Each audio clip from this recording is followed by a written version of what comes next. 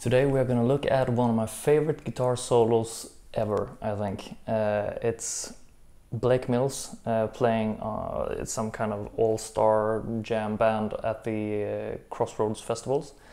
It's half of Booker T and the MGs and then an all-star cast with a lot of famous people. But it's a great performance, but Blake Mills really stands out to me. He's got an awesome, real nasally guitar tone and just plays the craziest licks on top of this regular 12-bar blues, you know. So it's great performance, and I gotta show you how to play it. I just transcribed it properly yesterday, and yeah, I got excited about it because there's some kind of bizarre licks going on here.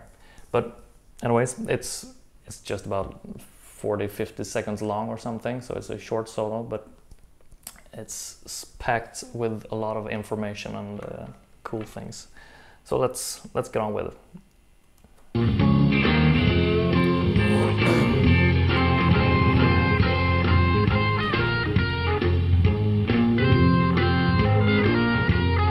I saw some comment on the video saying that his guitar tone sounds kind of like an organ, and it kind of does. It's real cool. It helps playing these kind of licks, because like a typical organ thing is to hold down one note and move the notes around it. Here he's got this F note ringing pretty much all the way through these phrases here, and then hammer on the flat 5 to the 5.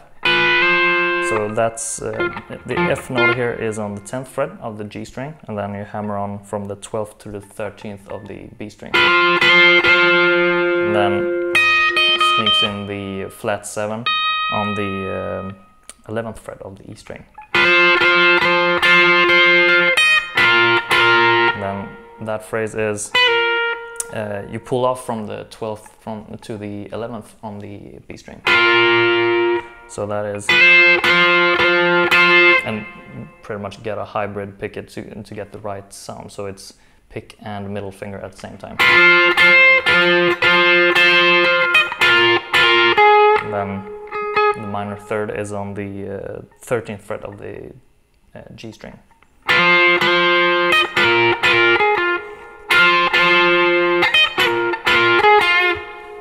Kind of like that. It's awesome sound.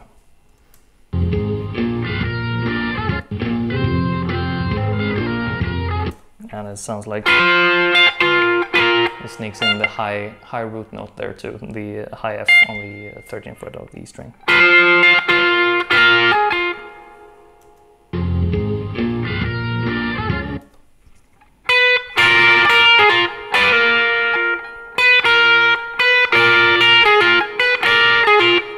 I think he's kind of playing, he's including that high E string somewhat. It doesn't ring as clear as the other notes, but I think it might be when he's pulling the ring finger off from the flat 5 to the 4 there. It might be kind of hitting the E string to make it ring. Because you can sort of hear it, but not so clearly. I think that's what he's doing, at least. Maybe he's just hitting the E string too.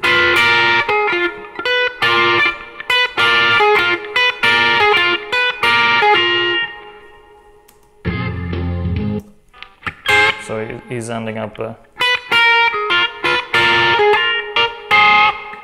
down there on the that F minor, the part of the F minor chord there is the flat 3 and 5 of the chord. So that to back up just a little bit there, that chord that he's creating there is of course the 4 chord of the blues 12 bar. So that is the B flat chord.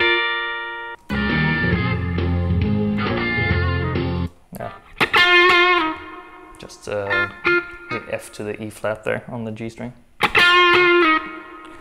And then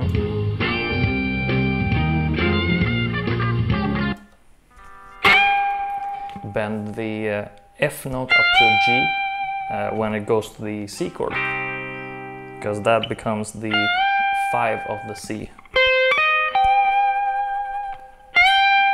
That's why that works, because when you're on the 1 chord, it might sound strange to bend the root up to what will be the 9 or the second degree of the scale.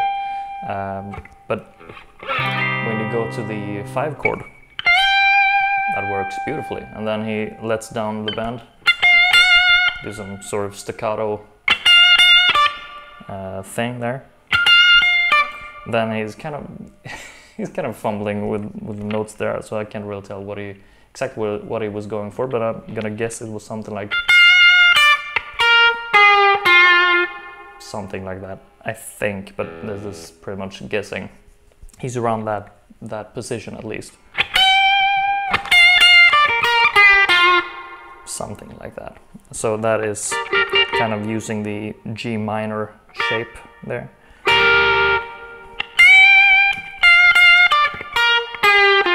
Kind of bending that G maybe, but I'm pretty much guessing here.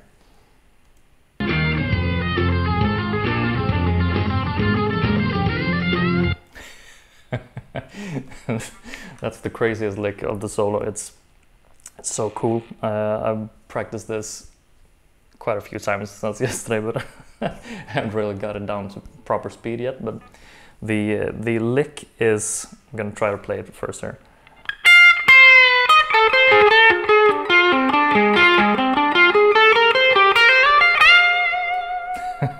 So it's just crazy, insane lick, but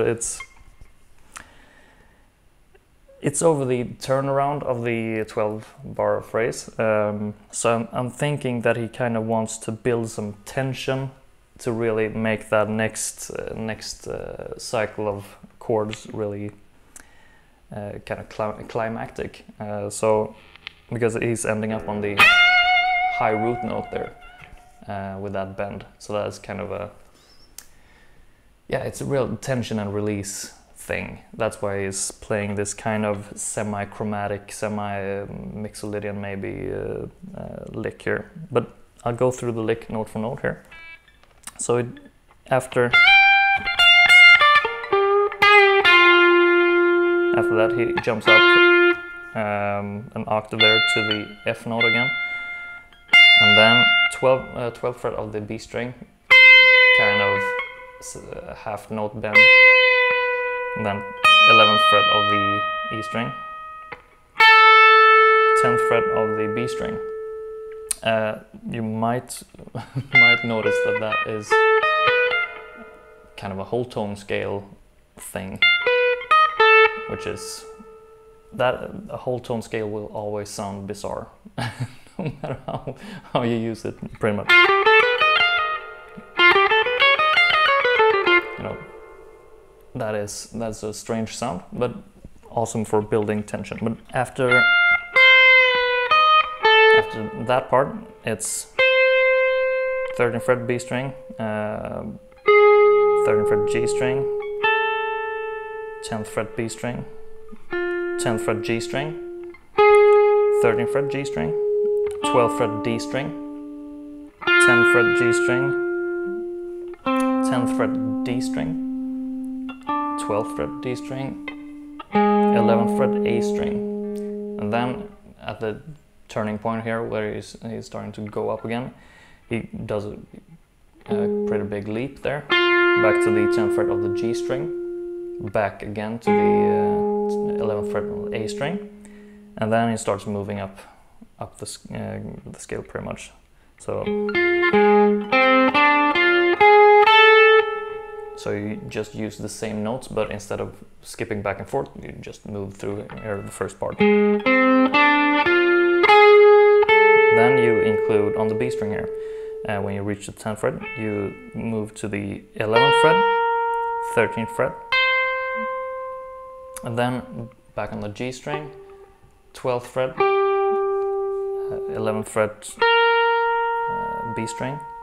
Then I hammer on here. I think Blake slides at this point, but I hammer on to the 13th fret and then slide up to the 15th. I think he does the opposite. He slides from the 11th to the 13th and then hammer on to the 15th. It's same thing pretty much.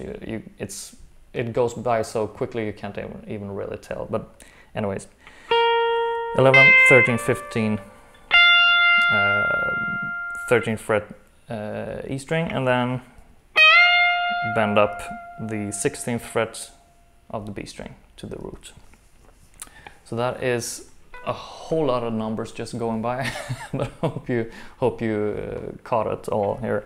I'll play it real slow one more time, and you can use the slow down button on the YouTube player if you need to.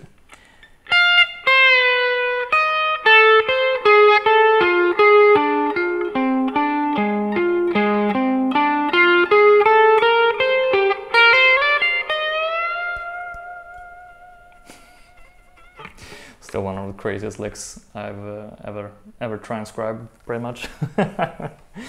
Let's continue here.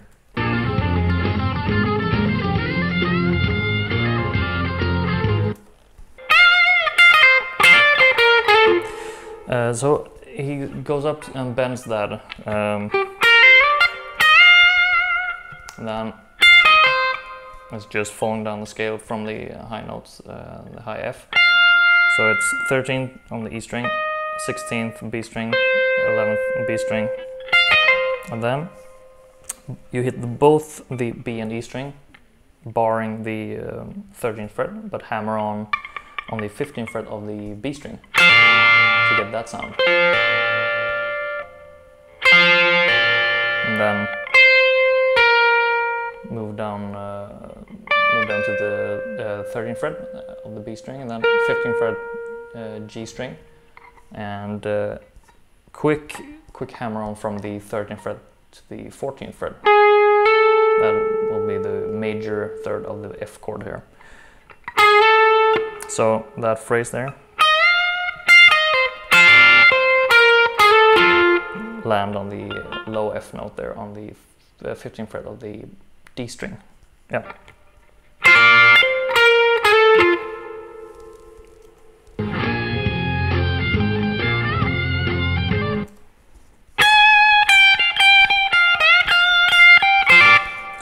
So that is the higher part of the F minor pentatonic scale there, including the 9th degree also.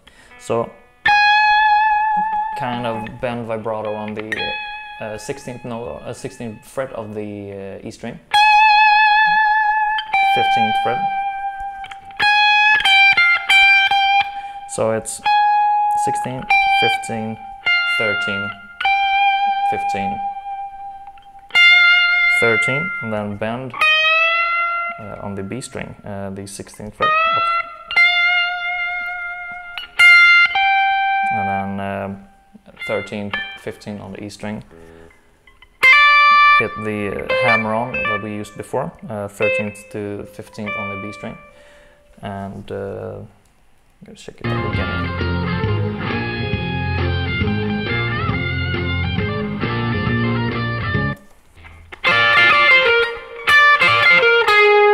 So that is the kind of B flat chord shape up there on the 13th and 15th fret. You're hammering on the B string and let the E string ring again there, and then move down the scale just to the 15th fret of the G string, and then move down to the 13th fret. Hit the octave on the to that note on the 16th fret of the E string, and then still using the same notes there.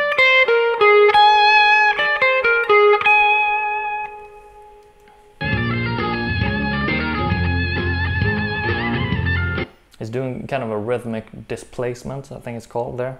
He's playing it. It's kind of leaving a bigger room for that note between those falling phrases, I guess, which is a cool idea to use. Playing the same lick but at different points of the beat, pretty much.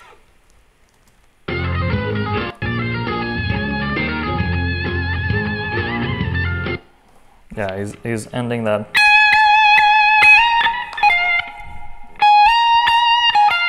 So that is the 18th fret. You slide up to the 18th fret of the E string, 16th fret E string, 18th fret B string. That's just this part of the F minor pentatonic scale. After that, I think he's playing that, right? Yeah. So that is back in the regular F minor pentatonic shape here. You take the flat 7th degree of the pentatonic scale here on the 16th fret of the B string, quick pull off to the 13th fret, and then 16th fret of the G string, real quickly. So it's sort of a kind of triplet thing, or something, I guess. And then the 15th fret, 13th fret, 15th fret of first the G string and then the D string. So slowly it's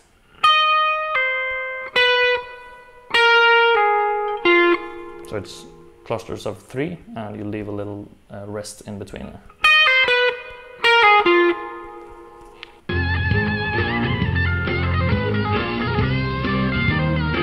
The next lick here is sort of that classic rock and roll bend on the bend the 4 up to the 5 of the scale. So it's the 15th fret of the G string, bend up a whole step, and then he's plucking. I guess he's using the fingers, but I'm not really sure. You can't really see his right hand there. But the B and E string with you can also pick it, but on the 13th fret, so you get that sound, and then he's doing a very quick pull off from the 16th fret of the B string to the 13th fret, and then let down the bend on the G string, pull it off to the 13th fret. So you get that sound. So it's long bend, a little rest in between, and then really quick jumps down the scale, pretty much like he did just before that.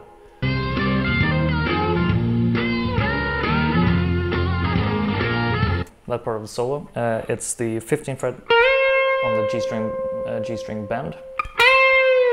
Let it down, and then on the 13th fret of the G string you bend up a whole step with your index finger.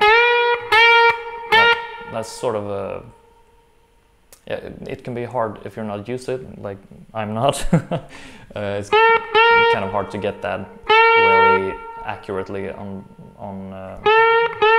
pitch, but it doesn't really matter. So it's bend twice on the 13th fret G string, and then let it down on the 13th fret still. 15th fret D string. Let's hear. Yeah, I think it slides 15th fret to 13th fret of the A string. 11th fret maybe. Gotta rewatch it.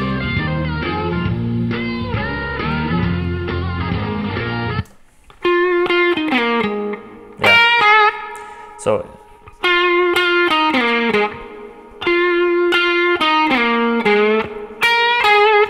think he's playing it like that, or it's the same notes. So it's either 11th fret B string to 13th fret G string, or 15th fret G string to 13th fret.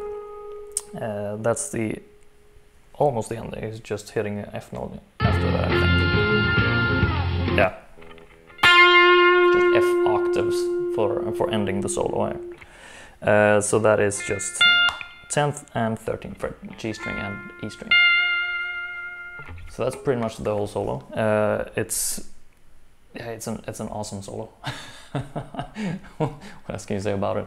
It's for me, it's the right combination of pure blues phrasing and just some really cool, odd colors in there, I guess, with that that whole thing. I just love hearing those kind of phrases over a regular 12-bar blues. It's really cool. It kind of reminds me of things that maybe Julian Lage and Jim Campbell would do too.